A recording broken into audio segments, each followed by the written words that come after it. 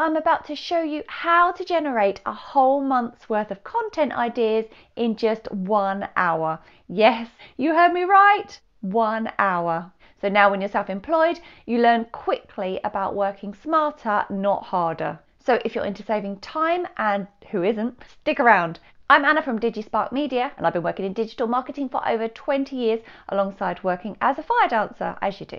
It's funny how some jobs just match. Now if that fills you with confidence, great. If not, well, maybe my twice weekly uploads will change your mind. Hit subscribe if you fancy a double weekly dose of marketing wisdom. Now I'm going to add a timer to the video because, well, let's be honest, a little bit of pressure never hurt anyone. Right, let's click off the first 10 minutes by diving into the latest social media trends. Now we all know trends come and go faster than the British sunshine does, so it is crucial to stay on top of them. You want to pick 5 trends that you feel like you could actually use this month. Now the idea here is to find trends that fit your niche. Now don't just copy them blindly, try and find something that feels authentic to you. It's all about making it your own. If your morning caffeine hasn't kicked in yet, that is where ChatGPT can help. Just copy the idea and ask to convert it into ideas in your niche. On a quick tip, TikTok search bar is your best friend right now. Just type in trend alerts and use the filter feature to find the latest trends. It's like Googling, why is TikTok so addictive, but more productive? Also, TikTok seems to be way more advanced right now to Instagram and Facebook, and whatever blows up on TikTok soon finds its way over to other social media platforms, so it's a great place to start.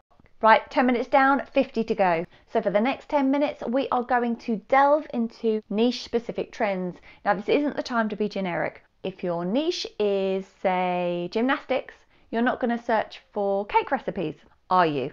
Head back to TikTok, type in keywords related to your niche, something like gymnastics drills or flexibility training, and then use the filters to see the most popular content this week or month. This is where you can start to see what is working for others in your industry. Think of it as a way to borrow some inspiration, but in a completely respectable way. You'll come away with another 5 content ideas here, and if that doesn't get your creative juices flowing, then I don't know what will. So that's 20 minutes gone, 40 left. I'd say it's time for a quick cuppa, but we're on the clock here. There's always time for a quick cuppa. Right, next up, let's figure out what people are actually searching for in your industry. Because let's face it, you could produce the best content in the world, but if no one's searching for it, you might as well be shouting into the void. Now TikTok is really handy for this too. When you search for a keyword, scroll down a bit until you see other search for. It's like peeking at somebody else's notes, but completely above board. You can also use a site called answerthepublic.com. Now type in a phrase related to your niche, like beginner yoga, and it will give you all sorts of questions people are asking. Pick a few and create content that answers these burning questions. People love being spoon-fed answers, especially when it saves them the effort of actually thinking too hard themselves. We all need to save time. 30 minutes gone, and we have got 16 ideas already. Not too shabby, right? Right, so for the next 20 minutes, we are going to engage in something I call strategic scrolling. Yes, it's a thing, and no, it's not just an excuse to waste time on Instagram. The idea here is to look at accounts outside of your niche and figure out why you follow them in the first place. What makes you stop scrolling and actually pay attention to that particular post. I would hazard a guess that cat videos might be high on that list. There's no shame there, but take notes on what grabs your attention and save posts that actually inspire you. Now, these are the things that you can later adapt to suit your content. For example, I once came across a post from a travel blogger titled Top 5 Destinations for a Digital Detox. Now it was really clever and engaging, so I adapted the concept for a fitness channel that I help, turning it into top 5 exercises for a digital detox. Now the point is, inspiration is everywhere, even in places that you wouldn't normally look. 50 minutes gone, and I'm not sure about you, but I could use a biscuit right now. So for the final 10 minutes, let's do a little bit of competitor analysis. Now the idea is to look at other accounts in your niche, preferably ones that are a lot bigger than yours.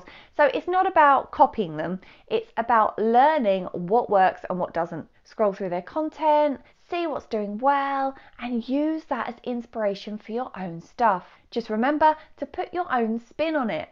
And if you really want to be thorough, read through the comments on their posts. People love to ask questions, and those questions can be gold dust for your content ideas.